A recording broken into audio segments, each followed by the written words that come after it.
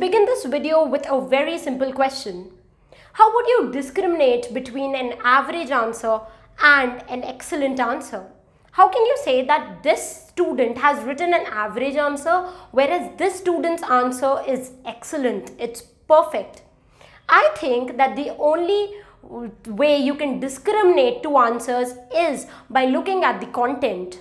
If an average answer is written by a student, he is going to write points which everybody else would also write. But a student who is writing an excellent answer, he is going to include certain points which no one else would write, and that is why this teacher gives more marks to that student. In the last video, if you remember, I discussed a beautiful way in which you can write an introduction in your answers. So if you are preparing for graduation or post-graduation university exams, then this particular video series that I am doing will be extremely beneficial for you. In the last video lecture in this series, I discussed how you can write a perfect introduction irrespective of the question which is asked.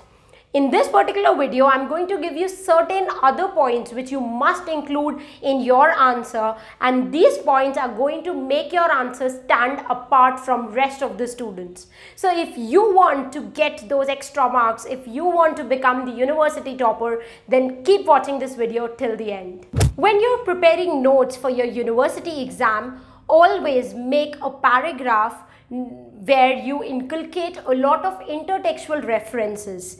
Now, what are intertextual references? Suppose there's a question from Rime of Ancient Mariner by Samuel Taylor Coleridge. Now, a person who writes an excellent answer would compare this particular work with a lot of other writers writing during the same age as Coleridge was. So, the student is going to compare it with Wordsworth's Daffodil, Shelley's Ode, Keats' Ode to Gratiano, and he is going to tell us how Rime of Ancient Mariner and other works written by other writers are similar as well as dissimilar at the same time.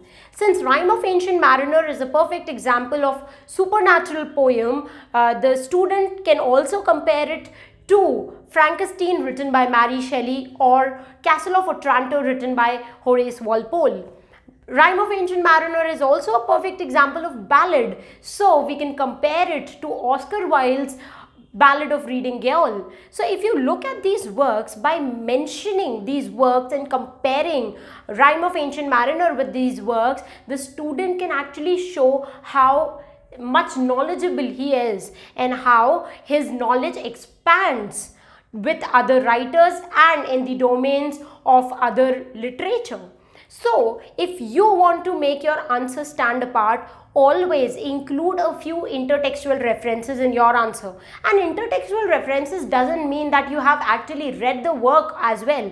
You can just read an introductory paragraph on reading Ballad of Reading Gaol and then use a few lines to compare Ballad of Reading Gaol with Rime of Ancient Mariner. It's as simple as that. When you type on Google Rime of Ancient Mariner, and you will automatically find that it has been compared to a lot of other works. You can just pick up those comparisons and include it in your answer to make your answer better than the rest of your classmates. In a good answer, the student would not only talk about other writers and works written by them, he is also going to include a lot of works written by the same writer.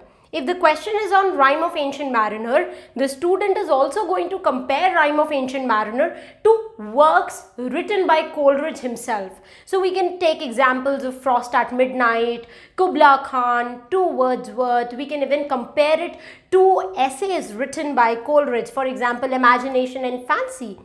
And by giving all these references, we are actually showing how much we know the writer.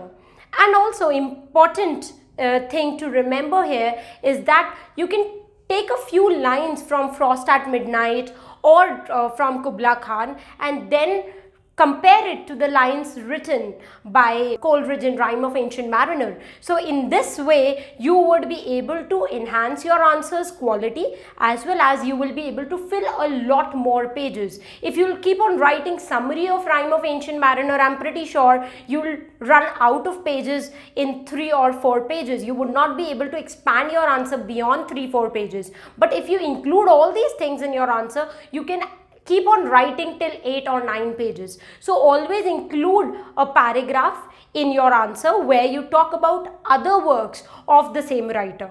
And this can actually make your answer extremely beautiful, and the content of the writer would be appreciated a lot by the teachers. The next thing to include in your answer are quotations from the text which has been asked in the question.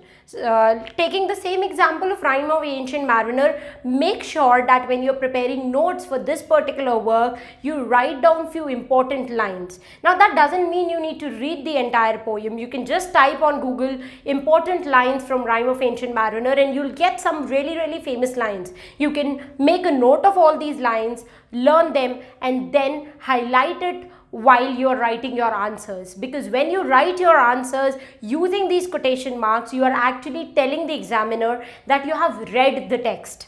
And also it is going to make a very good impression on the examiner, because a person who can remember lines means that he has actually read the text in detail. He has read the text in so much detail and he has read it so many times that he is able to actually learn the lines. Though we have not done all these things, but yet we can flaunt our hard work and we can flaunt our talent in front of the examiner. So always include quotation marks. Make sure that quotations are highlighted so that they stand apart, okay, in your answer. The examiner can find them easily. So highlight it or make a new paragraph when you're writing a quotation, or maybe you can just underline it. Do anything, but just make sure that the examiner can easily see and locate quotations in your answer. Just like in the last video I talked about how to write a perfect introduction, you can also incorporate a perfect ending, a perfect conclusion in your answer. And the best way to write a conclusion is to talk about critical comments on the particular writer. If you have a question on Dryden and you are summing the question answer up, in that case, in the last paragraph, you can talk about all the other writers and what they have mentioned about Dryden. For example, there's a beautiful quotation by Walter Scott. He said, "Glorious John." He appreciated John Dryden by calling him Glorious John. Similarly, we have Arnold, who said that Dryden was master of Middle English, middle style of writing. And then we have Mr. Samuel Johnson, who commented on Dryden, telling that he found English as a brick and left it as a marble. So he has actually refined English so much. By using all these quotations towards the end of your answer, and by telling the examiner that you know more than what the syllabus boundaries allow you to do, or your knowledge expands way beyond the margins of the syllabus, you can actually get those extra points and you can actually become a topper of your university. So always conclude your answer by talking about critical comments of other writers on that particular writer. So by incorporating the 4 important topics that I have asked you to incorporate in your answers, you can actually secure lot more marks than you would if you merely write summaries in your answers. So make sure that you make separate paragraphs or separate points for each of these things in your notes, and you learn them up so that on the day of the exam, if you don't get any other thing to write, you can actually write all these things to elongate the length of your answer, as well as to show the examiner how well you know the text. This video lecture series is going to continue because we have a lot of other things to tell you so that you can beautify your answer and can become a topper in your university. So stay tuned to this particular channel. If you have not subscribed, then do subscribe to the channel and hit the bell icon so that you are notified next time we post a video. You can also join us on all the social media platforms because we are running a free GoNet quiz for all our aspirants. Apart from that, if you have not yet visited our website, it's time to check out arpitakarwa.com because we are running a special online course for UGC NET English students. We have already given you the list of writers which you must study according to the new syllabus on our website. You can also find demo material, testimonial, results of our previous students on the website. The link of the same is given in the description box below. We'll meet you soon in the next video lecture. Till the time we meet next, happy learning, keep loving literature, stay tuned to arpitakarwa.com.